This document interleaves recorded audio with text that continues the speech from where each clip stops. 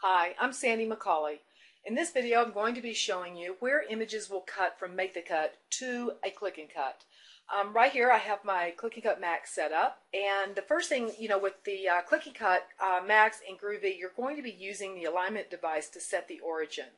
And so to begin with, you want to make sure that you don't have your paper too far to the right, because normally, if you're using the lines on the mat, you would be shifting your material, the right side of your material, over to align with one of those lines. Not always, but often, people use those lines as guidelines. But instead, what you want to do is, if you have the alignment pin, well, you actually don't even have to put the pin in, because on the Groovy, you'll see the little hole, and you'll know where the pin, will be aligned. With the Max, however, you're going to want to turn on the laser light. And so go offline, press the menu button one time, and then press the origin button, and the light will come on. And then once I see my light, then when I have the machine all the way over to the right, have the blade carriage all the way to the right, then I can see that little light shining, and I know that the right side of my paper needs to be at least to the left of that light, or right on the light, or a little bit to the left. So, and one thing on the mats I noticed, it's about 4 little squares over from the right-hand side is where you'll want to align your paper. So I'm going to go ahead and press my paper there. And then to set the origin on the machine, again, I'm going to use my alignment light. On the Groovy, you would insert, let me move this over, you would insert the alignment pin into the little hole right there and use that. If you have one of the older machines, don't worry about this, you're fine. You can continue to just use the tip of your blade to set your origin.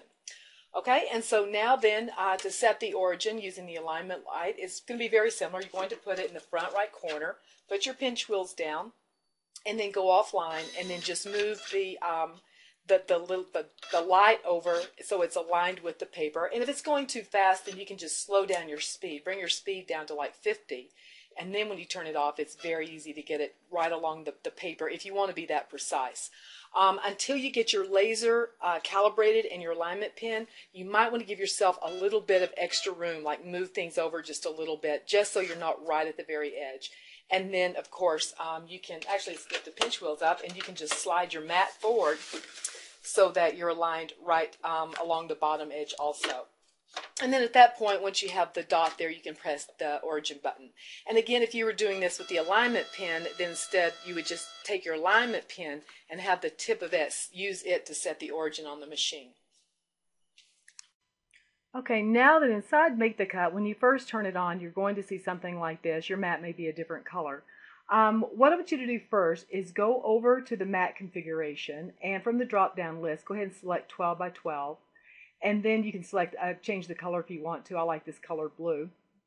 And then you'll notice that under, it's showing landscape. You can have landscape or portrait. I'm going to start with portrait only because when we get ready to send things to cut, this way it's going to look very similar to how it does from Klic-N-Kut Studio. So I'm going to click portrait to begin with. And when you do that, you should see this arrow pop up right here up to at the top of the mat. And then you can slide the zoom downwards to the left until you can see, the full amount of your mat on the screen. All right, and then again, make sure this mat. Now, this arrow on the mat indicates the direction that you would be inserting the mat into the Klic-N-Kut. For example, if I went back to landscape, then you can see the arrows over here on the left, and this would be the direction. This would be, for example, this would be me standing in front of the Klic-N-Kut over here. This would be the right side of the cutter. This would be the left side of the cutter, and this would be the direction, again, you'd be putting in the mat. In portrait mode, then, again, this is the direction you're inserting the mat. This would be me or you, whatever, standing in front of the Klic-N-Kut, right side, left side. So that kind of gives you the orientation of how the mat works. Now then, let's try drawing something. I'm going to come up to the Import Basic Shapes icon up here at the top, select it, and then I'm going to click on and make sure the arrow tab is selected. I'm going to use this first arrow. Now, the reason I'm using an arrow versus another shape is that with the arrow, it's very clear the orientation of the shape, and that's very important when you're learning where images will cut. So I'm going to click on this arrow. I'm going to double click, and when I do that, I actually double clicked twice, ended up with 2 of them, so I'll delete this one. And this, this could have shown up anywhere on the screen. But anyway, so here's my arrow. And now then I'm going to just kind of increase it in size so it's easy to see. And then I'm going to bring it down here towards the kind of close to the origin. Now this is where the origin would be that you're setting on your piece of paper. So I'm just going to kind of bring it down here at the bottom like this. And now then, let's send it over to cut. Now then, if you haven't used Make the Cut yet, since you've installed the Klic-N-Kut plugin, go to Cut Project With and select Klic-N-Kut from the menu. And when you do that, this window will open. Once you have Klic-N-Kut selected, then from now on you can just click on this scissors icon and it will bring up this same window. All right, the first thing is to select your model. There's a choice of 3. If you have the Groove or the Groovy, then use the top one. Any of the Max models or the Eagle, Falcon, any of the ECS models, use the KNK Max. And then if you have any of the older machines, any of the white Element, XL, KNK, Grand, the yellow Klic-N-Kut, then pick this bottom one. All right, and now then, so pick that, and then make sure the baud rate matches. If you've been using Klic-N-Kut Studio, then you're probably already set up for 57,600. The way to verify that on the machine is to press the menu button while you're online. Again, be online, press the menu button one time, and it will show you the baud rate. If you need to change it to 57,600, you can do that right there. And then go ahead and press menu. Keep pressing the menu button until you get back to your main window that shows the velocity and the force. If you have one of the older Klic-N-Kuts, you don't have to worry about baud rate. It is defaulted to 9600, which is what those machines were set up to cut at, or not cut at. The baud rate is the data transfer rate, so it actually doesn't matter really what you're using in some of with the Max and Groovy, just as long as they match between the machine and the software. And then, and again, with the Groove and Groovy, make sure your baud rate is set. So I'm going to be cutting to my Max. I'm going to select that. Make sure you select your serial port from this drop-down list, and then you can click on Test Connection, and it will do kind of like a slight little jog up and down just to make sure that the communication is there between the software and the machine. If you have one of the newest Max models or newest Groovy models, if you turn it on, you'll see that the version number will show up as 5.34L. If you have that, then you can set the speed, the force and speed from the software. I do not, so I'll continue to be setting my force and speed at the control panel on the machine. All right, and then here's the multi-cut. If you want to cut something more than one time, you can select how many times you want each path to cut. And then blade offset, this is something that's important when you're using the blade. I'm using a test pen right now, so I'm not going to be using that. But I can turn it off, and then that way I won't have those funny little corners you'll see when you use a pen. But anytime you're cutting, you do want to have that turn on and then have the blade offset value set so that it compensates for the angle of the blade to your material.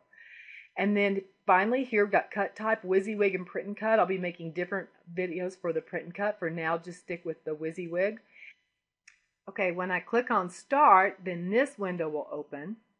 And in this window, first of all, you have a choice between fixed length and rolled material. Let's start with fixed length. Now with fixed length, make sure this matches, not necessarily what you have on the mat, but make sure it matches this mat over here, with the one that was used for designing. So I'm going to have it set to 12 because it is a 12-inch mat.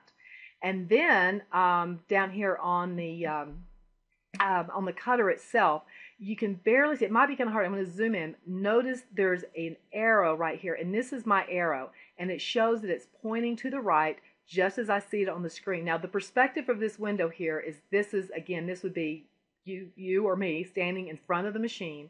You can see the little control panel over here on the right. You can see the little blade holder seat right there. And so again, this is this is kind of a side view looking at the Klic-N-Kut. And so the arrow is pointing up, but that actually is pointing, it's going to be cutting to the right as you're facing the machine. Okay, and then let's click on, and then when we click on begin, it's going to start cutting. And I'm going to do that just a sec after I get my camera set up. All right, I have a black Sharpie that I just placed into the grip on the machine so that it'll draw a nice big black arrow and it'll be easy for you to see. So I have my settings made, it's online, and now then over in the software, I'm ready to click on the button to begin the cut.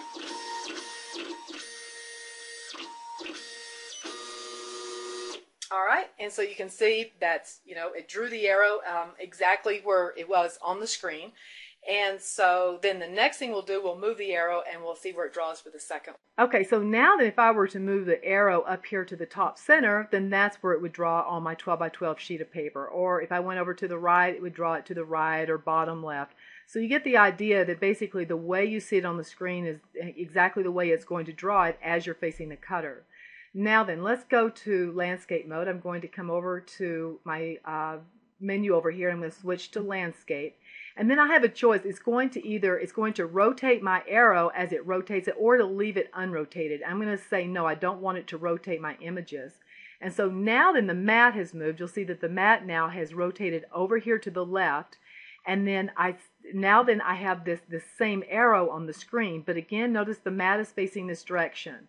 Now that with the mat facing this direction, this is now where your origin, your front right corner of your paper is. It's right up here.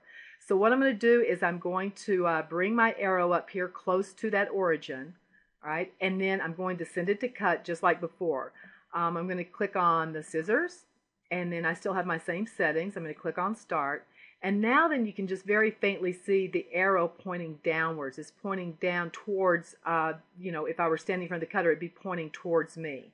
Okay, and again, it still shows you still set your origin in the same location. It's just that again, you have to understand the way you see it on the screen is going to be a little bit different because it's going to be cutting basically 90 degrees to that. So again, we just click on begin, and we're ready to execute the cut. And now then, I'm going to send that arrow to cut, and so I come over and click on begin.